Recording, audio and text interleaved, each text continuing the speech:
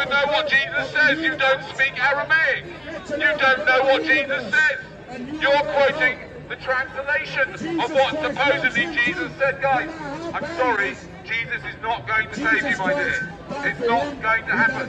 The only person that can save you is you. Because you've got yourself into this mess that you're in the first place. And therefore, the only person that can save you is you from yourself. And the only way you can save yourself from yourself is to get help from other people who also want to save themselves from themselves. You can't just say, well, I might believe sometime in the near future. You might not get that chance, folks. You might die in trespasses. Yes, you're going to die. Everybody is going to die. That's nothing to worry about, because that will be the end of all of your problems. That's right. And then there'll be no more iPhones, no more M&M12, no more dentists. You won't need anything. You won't need something to do on a Friday afternoon, only ending up looking at two nutters speak against each other when they're not even listening to each other. What's the matter with you? Right in the near future, he wants to save you today. No, Jesus does not want to save you today. You cannot be saved. You're all going to die without Jesus or with Jesus. It doesn't make a blind bit of difference what you think.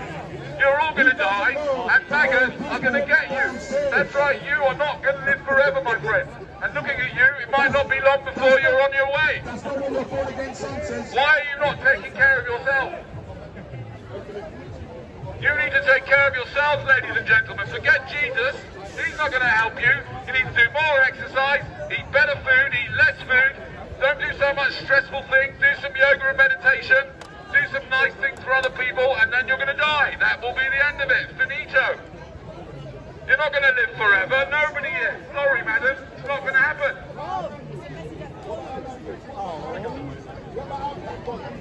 Why do you want to live forever anyway? Does anybody here want to live forever? Why? Why do you want to live forever? What for? What are you even doing here now? Enjoying your life.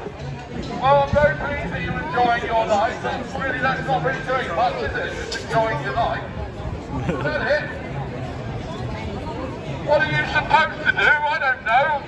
Ask yourself that question. Now get into deep meditation and ask yourself, what am I supposed to do?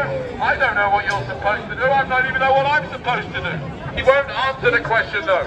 What was God's name before you met European people? He wants to know. I don't really care. Who cares about what God's name was? The Creator, there is no evidence that the Creator is benevolent. The Creator cannot be benevolent if the Creator created Boris Johnson. How can a Creator be benevolent? How can a Creator be benevolent that created cancer and children? It's not very nice, is it? How can a Creator be benevolent that created people who really don't think about things and spend their days buying shoes in a shoe shop when they've got loads of shoes already, haven't you, madam? Jesus Christ come to set you free. Jesus Christ has not come to set you free. You are never going to be set free until you die, and then you'll be completely free, because all of it will be over, and that will be the end of things. I can't even do a one-on-one. That's how bad it is. And don't get me wrong, I'm looking from pride, because I wasn't a follower of God in 2012. You're still not a follower of God. He's not a follower of God, you're a follower of some idea in your mind. You're a follower. No, he's not. No, he's not. I mean, seriously, that's not. Please stop bad-mouthing my children. Please stop. Please, I'm going to get you. I'll get you in court. Is dead. But the gift of God is eternal life. No, it's not. Through the Lord Jesus Christ. Eternal life is a total disaster. Why would you want to live eternally? It's ridiculous. You see everybody dying. The Bible was. What do you want to live eternally for? It's difficult enough just living here for a few years, having to listen to people like that. You'll end up, if you listen to this nonsense, and he's right, which is unlikely, you'll end up for eternity with people like him.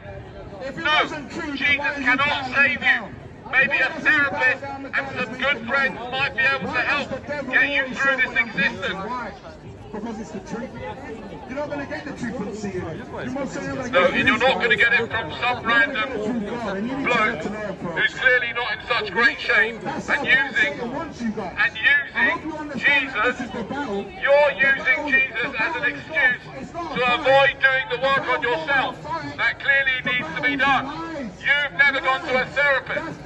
Ladies and gentlemen, if you start getting the idea that you know how life works and you start preaching on the streets thinking you know the truth, please seek help from a psychotherapist. Or do you believe that you're just a monkey or you come out of slime? What is it?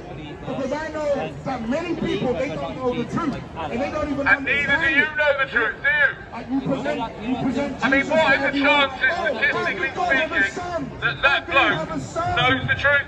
There have been philosophers questioning the nature of the word truth for thousands of years. And this guy thinks he knows the truth. Says that Jesus Christ is the Word of God. No, the Bible does not say that. The Bible is not written in English. It's written in Aramaic. As you can see, the liar. John chapter 1 verse 14. The Word No, of God that's not English. John was not written in English. What language was the Bible written in? The Word.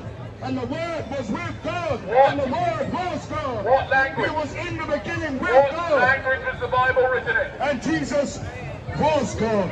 He was in the beginning with God. What are you talking about? And all things that have been made have You been have made not by thought Him. this through properly, have you? Him, nothing would have been made. You really have not thought this through properly, have you? You're going to find out for yourself, buddy. Am I? One day you're going to find out for yourself. Of course you're going to find out. Right. If I found out, then you're going to have to find out. Right. Whether you're dead or whether you're alive. But you've admitted previously that you used to take a lot of drugs, didn't you? You've admitted that you used to take a lot of drugs, right? The Bible says, how do you know you every didn't knee take shall slightly bow too many? and every tongue shall confess that Jesus Christ is Lord. Glory to the Father.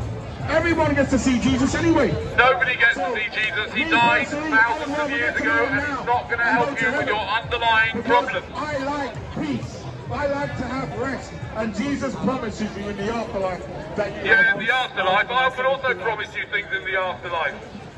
Anybody can promise things in the afterlife. I give you peace. I give you peace. Not that the world gives, but that I give. No, Jesus does not give you peace. The only way to get peace is to work on yourself. To work on yourself, ladies and gentlemen. You are at the root of all your problems, madam. All of your problems have one common denominator. You and the way you think. And that's what needs your attention. Not Jesus, not Muhammad, not Allah, or anybody else for that matter. But Jesus says love one another. Come on, let's just go fight. The atheist is going to beat up the Jesus lover, yeah? Oh, amplify.